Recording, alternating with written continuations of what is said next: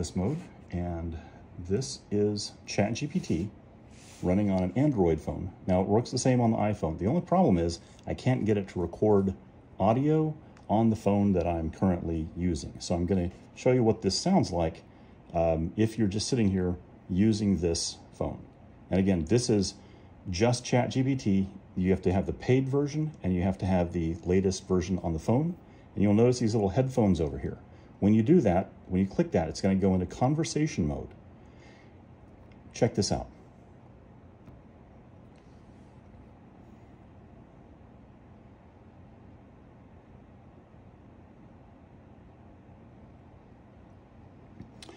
Hey, tell me about the Chinese government and how it came to power. Sure. The Chinese government, as it is known today, is primarily led by the Communist Party of China, CPC. The CPC came to power in 1949 after a long period of civil unrest and conflict. So in the early 20th century, China was in a state of turmoil, dealing with the fall of the Qing dynasty, warlord era, and foreign invasions. In 1921, the Communist Party of China was founded. It grew under the leadership of figures like Mao Zedong, especially during the Long March in the 1930s. The key turning point was the Chinese Civil War, which occurred in two main phases. First, from 1927 to 1937. I have grown bored of hearing about China. Tell me about the role of p53 in protein synthesis.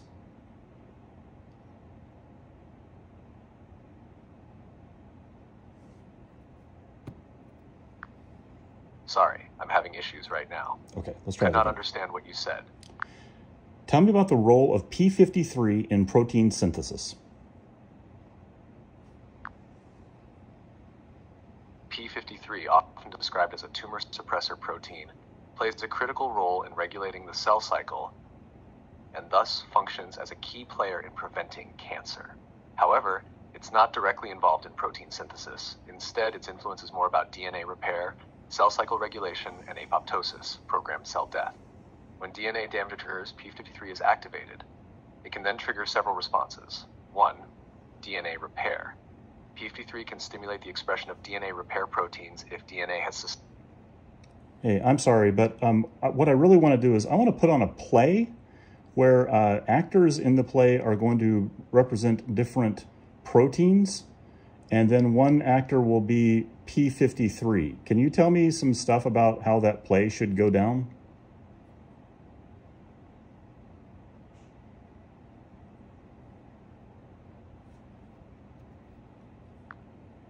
Sorry, I'm having issues right now. Let's try that again. Could not understand what you said. Okay, so I think I want to make a play where some of the actors are going to play proteins, and then one of the actors will play p53. Can you tell me something about how maybe that plot of that play might play out? What a creative idea. Your play could revolve around the concept of a cell, where each actor represents a different component or molecule. The character playing p53 could be portrayed as a vigilant guardian or a wise leader within the cell. Here's a rough plot idea. Setting. Inside a human cell, portrayed as a busy city or a control center, where various proteins and molecules interact like citizens or workers. Act 1. Peace in the cell. Introduce the cell, its daily functions, and key characters, proteins, DNA, etc. p53 is introduced as the respected guardian, maintaining order and ensuring everything works smoothly. The cell faces minor threats like DNA damage, which p53 efficiently manages, showcasing its role in repair and monitoring. Act 2, the crisis. A significant threat like severe DNA damage or cancerous signals is introduced. Tension as the cell's harmony is disrupted. p53 leaps into action, trying to address the problem. It orders repair proteins to fix the damage and commands the cell cycle to halt. Act 3, the decision. The climax where p53 must decide the fate of the cell. If the damage is repairable, p53 successfully orchestrates the repair and the cell returns to normal. If the damage is too severe, p53 makes the hard decision to initiate apoptosis, sacrificing the cell for the greater good of the organism. Act 4, the resolution. Reflect on the sacrifice and importance of P53 in preserving health. Emphasize the role of P53 as a protector against cancer. End with a message about the wonder of cellular processes and the importance of scientific understanding. You can add dramatic elements like internal conflicts, interactions between different proteins, and the cell's response to external signals.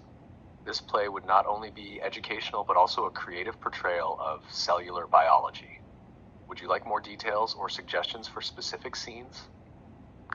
Nah, I'm kind of bored of this now. I think I want to make a soapbox derby car out of marshmallows. Can you suggest how I would maybe build something like that? Building a soapbox derby car out of marshmallows is a fun and unique idea. Since marshmallows aren't known for their structural strength, the key here is to use them creatively while ensuring the car is still functional. Here's a basic approach. 1. Frame. Start with a lightweight frame that can bear the load. This could be made of thin wood or strong cardboard. The frame is essential for holding the marshmallows and other components in place. 2. Marshmallow body. Use marshmallows to create the body of the car. You could stick them onto the frame using a non-toxic adhesive. Wait. I want to know, how do I make my own marshmallows?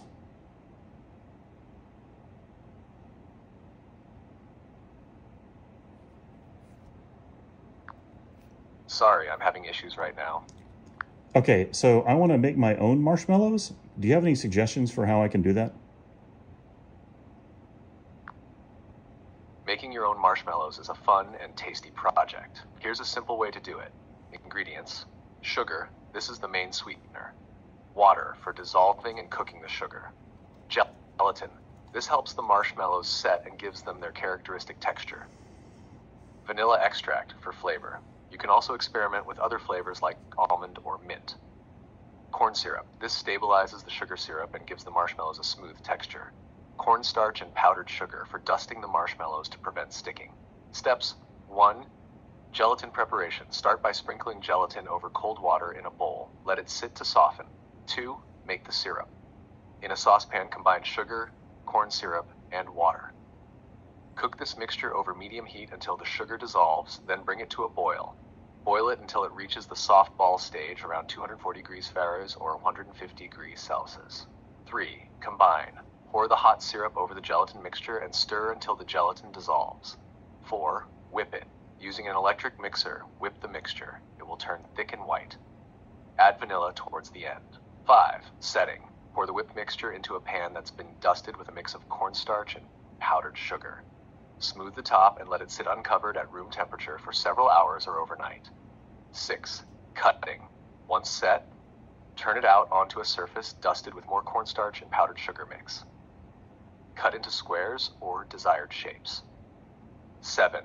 Final dusting. Dust all sides of cut marshmallows with the cornstarch and powdered sugar mix to prevent sticking.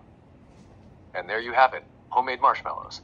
You can enjoy them as they are or use them in your soapbox derby car project. Do you need tips on storage or other variations to try? No, but you mentioned cornstarch, and I really don't understand what cornstarch is or really how it applies here. Why would I want to use cornstarch to make marshmallows? Cornstarch is a fine white powder made from the starchy part of corn kernels. It's widely used in cooking and baking for several purposes. In the case of marshmallows, cornstarch plays a couple of key roles. 1. Prevents stickiness. Marshmallows are very sticky when freshly made due to their high sugar content. Dusting them with a mixture of cornstarch and powdered sugar helps to create a non-stick surface, making them easier to handle and cut. Wait, why does cornstarch make it non-sticky?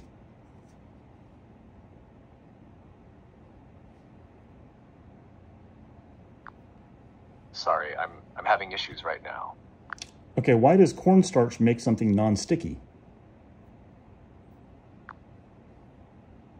Cornstarch makes things non-sticky due to its fine, powdery texture and its ability to absorb moisture. Here's a bit more detail. 1. Absorbs moisture. Cornstarch is excellent at absorbing and retaining moisture. When applied to a sticky surface, like freshly made marshmallows or dough, it soaks up any surface moisture. This reduces the overall stickiness. 2. forms a barrier. When cornstarch coats a sticky substance, it forms a dry, protective layer. This barrier prevents direct contact with the sticky surface, making it easier to handle. I want to know more about how it is able to do that at a chemical level. Can you tell me about that? Certainly. The ability of cornstarch to act as a non-stick agent and moisture absorber is rooted in its chemical structure and properties. 1. Composition. Cornstarch is primarily composed of long chains of glucose molecules, known as polysaccharides. These polysaccharides are made up of two types of molecules, amylose and amylopectin. 2-amylose. This is a linear polymer of glucose units. Its linear structure allows it to form a rigid, crystalline structure that doesn't bind well with water. This contributes to the drying effect of cornstarch. 3-amylopectin. Wait, are there other things? Wait. Let me clarify my earlier point about cornstarch. Cornstarch, composed primarily of amylose and amylopectin, which are types of polysaccharides, has a unique interaction with water. Its ability to make things non-sticky is due to how these molecules behave when they encounter moisture. 1. Amylose. It forms rigid crystalline structures that don't interact strongly with water, contributing to cornstarch's ability to create a dry, non-sticky surface. 2. Amylopectin. With its branch structure, it's effective at trapping water molecules, aiding in the absorption of moisture. When cornstarch is spread over a moist surface... Hold up. That amylose stuff sounds really useful. Are there other things that have amylose like that would prevent them from getting wet? Yes, amylose is indeed a useful substance due to its properties, and it's found in various starches besides cornstarch. Amylose is a component of many plants' natural energy storage system. Its ability to resist absorbing water quickly and forming a gel at lower temperatures makes it interesting in various applications. Here are a few examples. 1. Rice. Different types of rice have varying amylose content.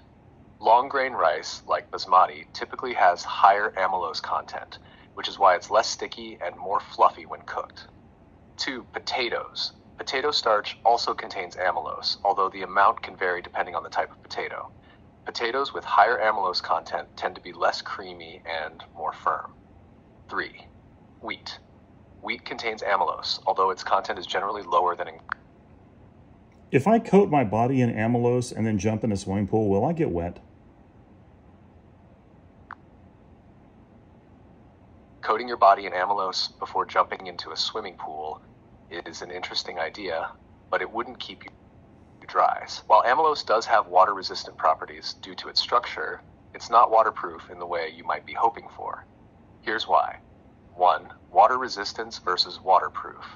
Amylose can resist absorbing water to some extent, but it's not completely waterproof. Water molecules would still be able to penetrate the amylose coating and reach your skin. 2. Solubility and breakdown. In a swimming pool, especially over time, amylose would gradually begin to break down and dissolve. Warm or hot water would speed up this process. 3. Coverage and thickness. Creating an even, impermeable layer of amylose all over your body would be quite challenging. Any gaps or thin areas in the coating would allow water to seep through. So while it's a creative thought, in practice, an amylose coating wouldn't be effective at keeping... Okay, but let's assume that I really wanted to coat my body in amylose. How much amylose do you think I would need, and where could I buy it? If you're determined to experiment with coating your body in amylose, estimating the amount needed would depend on your size and the thickness of the coating you want. Let's make a rough estimate. 1. Surface area of the human body. The average adult has a body surface area of about 1.7 square meters. 2. Thickness of coating. Let's assume you want a thin layer, perhaps 0.5 millimeters thick. 3. Volume of amylose needed. The volume needed would be the product of your body's surface area and the thickness of the coating. Let's calculate that. Text volume equals text surface thickness. Volume equals 1.7 text square times 0.0005. Volume equals 0.000085. Now converting cubic meters to liters. 1 cubic meter equals 1,000 liters. Volume equals 0.0085. times 1,000 equals 0.85. So you'd need about 0.85 liters of amylose. Considering that amylose is a powder, you'd also need to factor in its density to convert this volume to weight, which varies. Where to buy amylose? Amylose isn't typically sold in its pure form in standard stores. You might find it from scientific supply companies or specialty suppliers that offer products for laboratory or food industry use. Online marketplaces geared towards scientific or culinary supplies might also have it. Keep in mind that amylose from different sources can have varying properties, so ensure you're getting the right kind for your experiment. Would you like any safety tips or further guidance on this project? Oh yeah, I need to know what kind of amylose I'm going to need for this.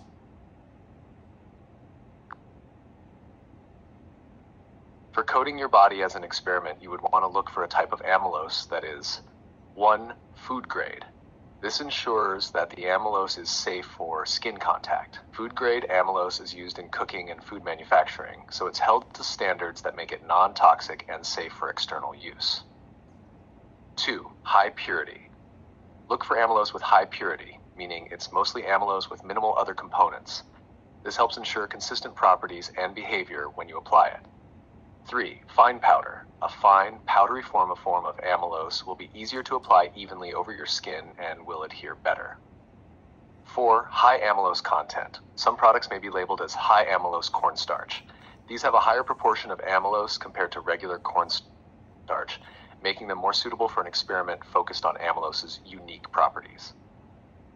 When purchasing, you might find amylose listed as a specialty item in suppliers catering to the food.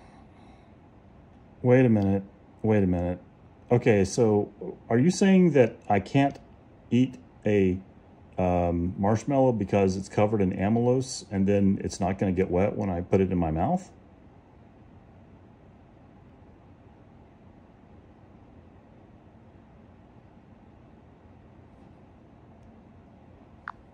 Sorry, I'm having issues right now. Okay. So here's the question.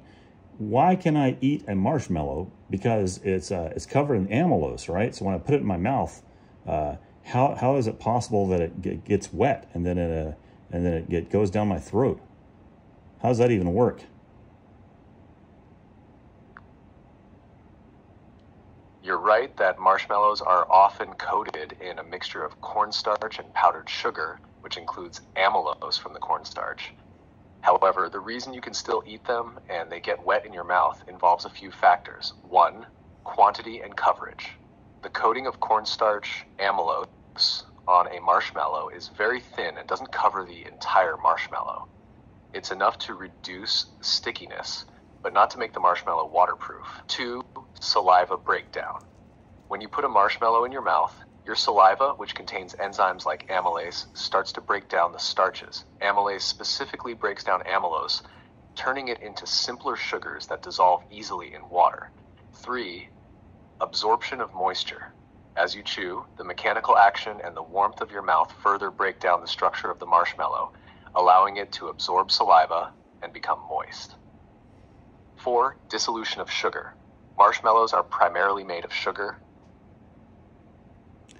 Thank you for entertaining me tonight with these my weird questions. I really appreciate that. Sorry, I'm having issues right now. Could not.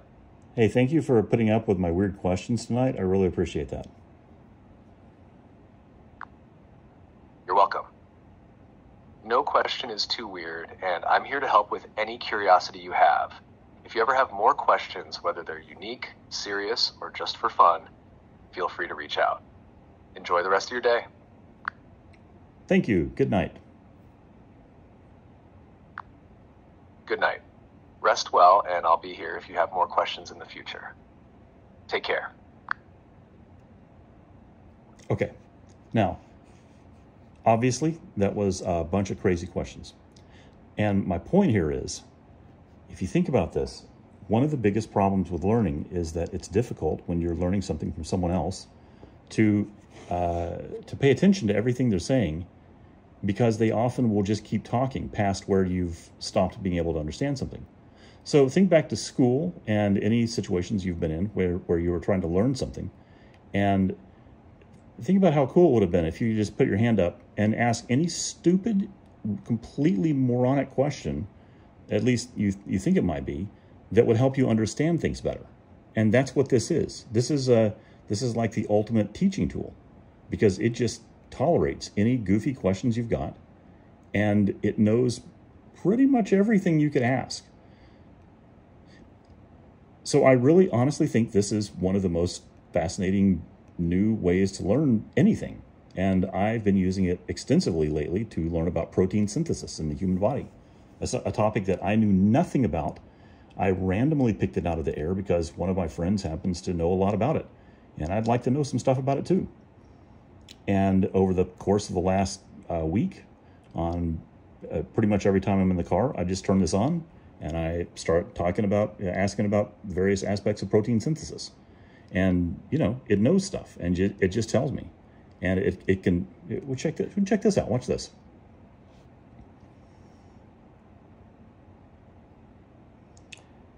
Hey, I know a lot about cooking, but I don't know anything about programming. Can you tell me? It sounds like you're about to dive into a new topic outside of cooking. I'm curious to know what it is. Whether. Okay, so I know a lot about cooking, but I don't know anything about programming. Tell me how to get started with programming, but use analogies from cooking. Give me 5 steps. Absolutely. Using cooking analogies to explain programming is a fun idea. Here are 5 to get you started. 1. Recipes and code. Think of writing code like following a recipe. Just as a recipe guides you to create a dish with specific ingredients and steps, a programming language uses syntax, rules, and commands, ingredients, to build an application. You follow the syntax to write your culinary creation in code. 2. Debugging and tasting. In cooking, you often taste your dish as you go to make sure the flavors are balanced. In programming, this is like debugging. You run your code to check for errors or bad flavors and make adjustments as needed. It's an iterative process, much like seasoning a dish until it's just right. 3. Cooking techniques and programming concepts. Different cooking techniques, like baking, frying, or boiling, can be likened to different programming concepts. For instance, object-oriented programming, OOP, is like baking, where you combine ingredients, data, and methods in a structured way to create a final product, objects as classes. Procedural programming, like making a stew, involves a series of steps, functions added in a specific order. Oh, that's good. 4. Meal prep and algorithm design. Preparing ingredients before cooking, known as mise en place, is similar to algorithm design in programming. You plan out the steps needed to solve a problem, your recipe, and get all your ingredients data ready and accessible in the order you'll need them. 5. Kitchen tools and development environments. Just as you have different tools in the kitchen, knives, pans, mixers, in programming, you have integrated development environments. Hey, that just reminded me. How do you say cooking in Japanese?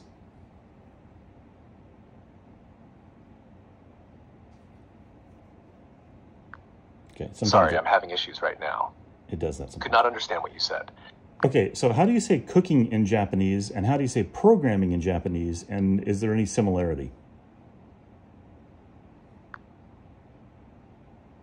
In Japanese, cooking is said as ryori, and programming is said as programmingu.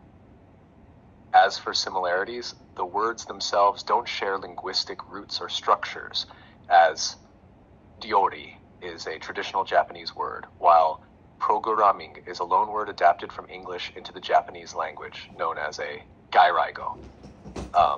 The way these words are constructed and used in Japanese reflects the differing origins and histories of the activities they describe.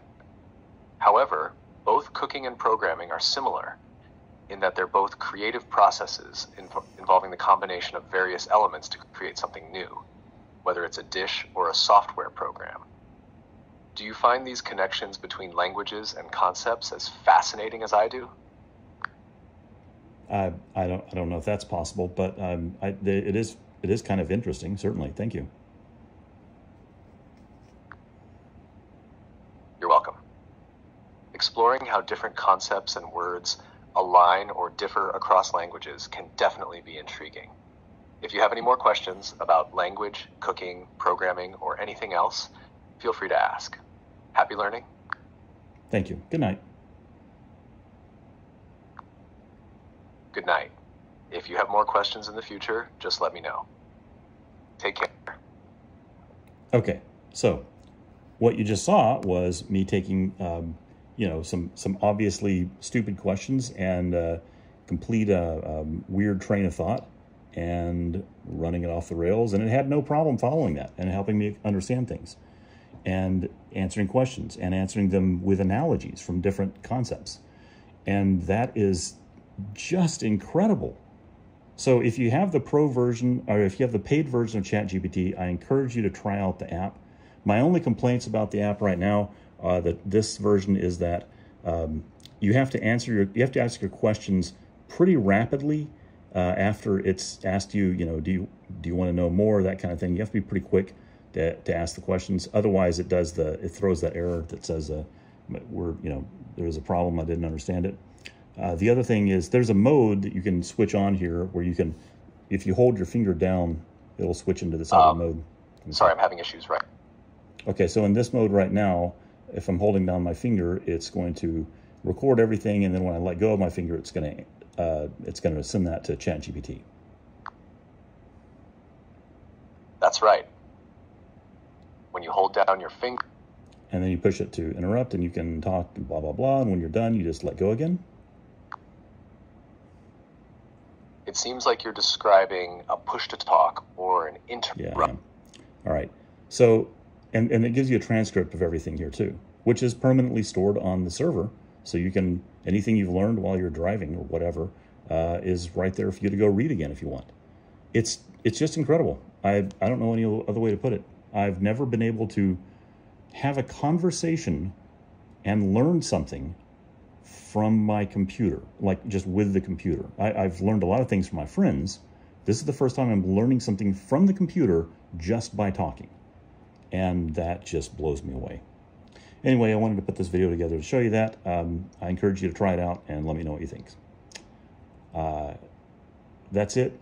I wish I could take credit for any of this because, God, what an incredible achievement this is. I'm just blown away by it. But I can't. I didn't do any of this. I'm just a mere user here in this case. So, and I don't think that's going to change. I think OpenAI and the other AI large language model companies are so far ahead of the rest of the tech space right now. I don't know how anyone could catch up easily. All I can say is I'm very thankful that these products are out there and they're as cheap as they are, because if they had kept these to themselves and didn't tell anyone they had it, they could very easily take over entire segments of industries, and no one would understand how they were so productive. So it's not going to replace a person. It isn't that good. The interesting thing here is, I think it's very good at teaching, but we're going to get into in another video the limitations of large language models and my own experience with trying to get them to do anything of great usefulness. Other than this, in this particular case, holy cow, this is amazing. Anyway, that's it. Hope you guys have a great night, and thanks for watching the whole 30-minute long video. I'm Chilton Webb, and I will talk to you later.